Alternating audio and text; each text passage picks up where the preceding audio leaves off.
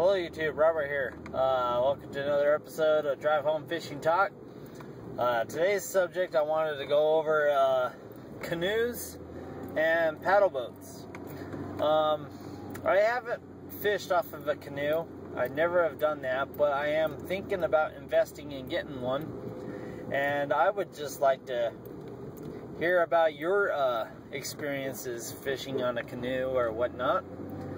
I have a lot of plans for it. I'm making sure I'm getting one that is really strong, which, you know, it can't tip over very easily. That's what I'm in the market of getting.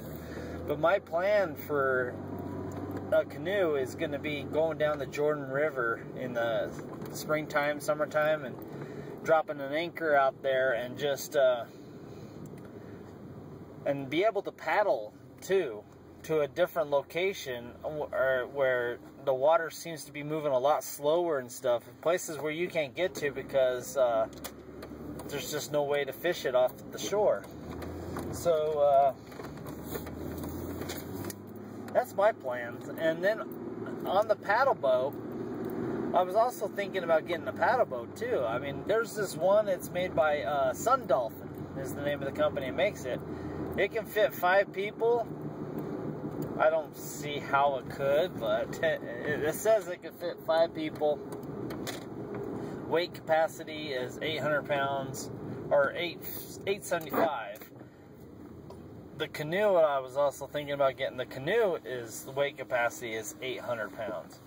And then the paddle boat's 875. So I'm in a toss-up of what I want to get. The canoe is going to run me close to $700, and then if I wanted to go with the paddle boat, that's going to run me only $545.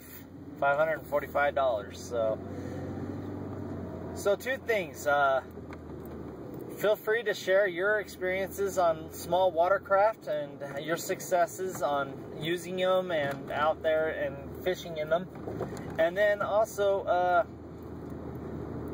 give me what you think is a better for my style of fishing. Like, I think it'd be a lot easier. A paddle boat might be a lot easier to get around, but I'm also thinking about mounting it because I have a Ford Explorer, which is capable of pulling a trailer, but I've never seen a paddle boat with a trailer. You know, someone pulling a trailer with a paddle boat on the back of it. So. And that's why I was thinking about a canoe, because it'll be easier to mount on the roof of my car. Yeah, let me know which one you think I should get.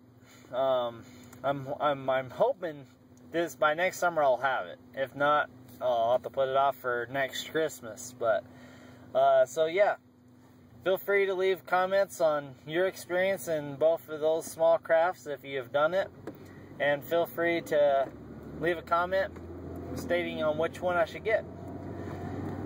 Alright, thanks for watching YouTube. Feel free to check out all my other Drive Home Fishing Talk videos in the description below of my Drive Home Fishing Talk trailer. You can look at that. That trailer is located on my channel under Drive Home Fishing Talk videos, and you can look at all my videos that way too. Like if you like, subscribe if you want to. Have a good one, YouTube.